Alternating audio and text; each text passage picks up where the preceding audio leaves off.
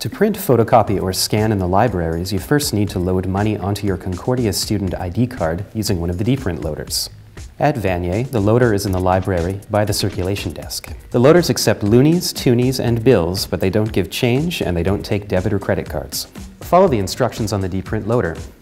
Insert and remove your ID card. Insert the exact amount of money you wish to add.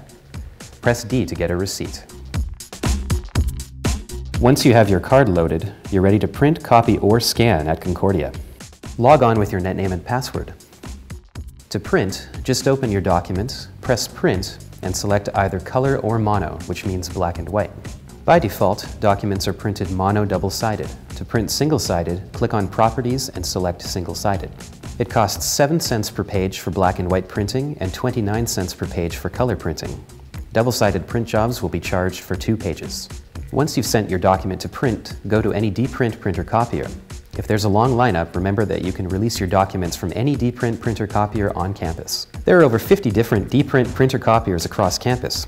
If you sent a document to print in black and white, you can pick it up from any black and white DPrint printer-copier. The same goes for color. Swipe your card or enter your netname and password, wait a moment for the green light. Then select Custom Services, then Release Documents. Select the document you want to print and then select Print.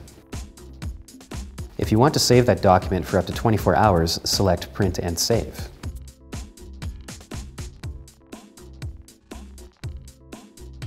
Ensure to log out once you're done.